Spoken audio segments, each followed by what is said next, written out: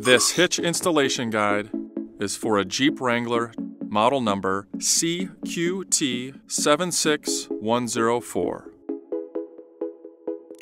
You will need the following tools to complete this installation.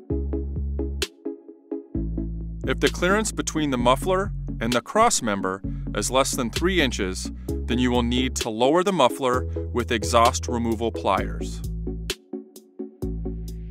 If there is a weld slag, then remove it before installation. First, raise the hitch into position and align to the existing holes in the cross member.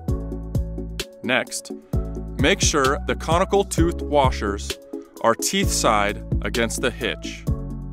Install the 4 bolts.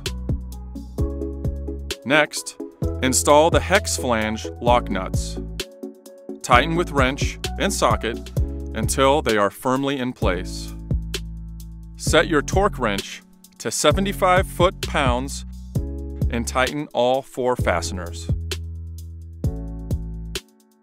The installed specifications of this hitch are: from pinhole to the outside of the spare tire is 7 inches.